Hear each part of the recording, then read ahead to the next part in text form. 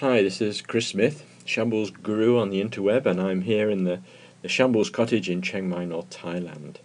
And what I want to show you in this small screencast is a way of looking at Microsoft Office applications on your iPad. I'm on my iPad now, and I'm doing a screencast on here. I'm in Safari, the web browser, so there's no app downloaded at all.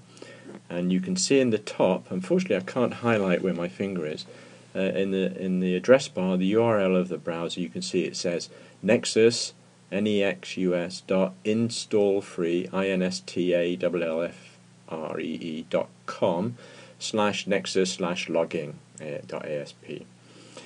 So you go here. Now, if you're outside of the US, Canada or Western Europe, you'll get a notice which says, sorry, your region is not currently supported. It's only available in those three regions, unless of course you have VPN on your device. And so on my iPad here I have VPN, and it thinks I'm in San Francisco, I think.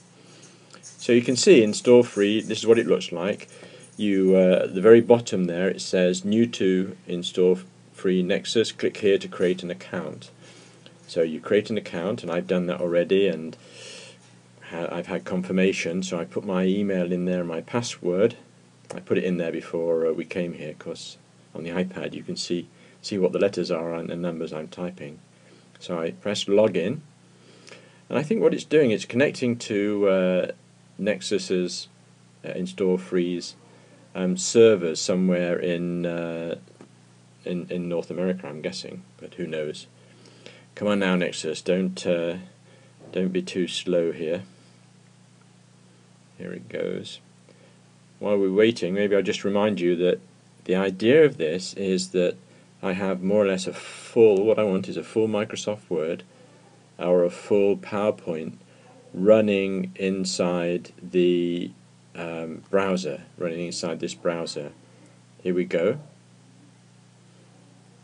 And what it wants to do initially is it wants to link with one of my file storage accounts that I have. You can see there's Google Drive there, there's Dropbox. So I have a Dropbox account, so if I touch Dropbox it would link to my Dropbox account, ask me for my username and password, and then it would save files, Word files, to and from there. But I haven't actually signed up for them yet, and I'm just going to close that because I don't want this to make this too long. Along the bottom left hand corner, look down the bottom left hand corner, it says settings, and that's what the settings are, and you can pause this video and look at them yourself or try it yourself for real. On the left it says storage, bottom left hand corner, so if I want to connect to my Dropbox account, I go to there and connect to my Dropbox account. But the one I want to look at for now is apps, bottom left hand corner. I'm going to touch apps, and you can see that what's going to come up is there's the option. So if I want to look at Word, I touch Word, and lo and behold, there's a lot of functionality here. It's Microsoft Word 2010.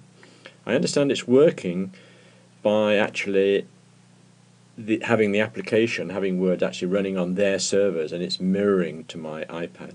So we have a full option here. If I touch a full version of Word, if I touch on-screen keyboard, there, I've got an on-screen keyboard, or you can use your Bluetooth keyboard. It doesn't matter. Let me just close this if I can. Here we go. I've closed it, and I could open up PowerPoint. I'm not going to do that. I'll let you play. So go to Nexus, installfree.com. It looks like this is one option for iOS devices to have access to full versions of Word and Excel. The other things down there, LibreOffice Writer and LibreOffice Calc, and they're open source equivalents for desktop publishing. So I hope you found that of interest. Have fun.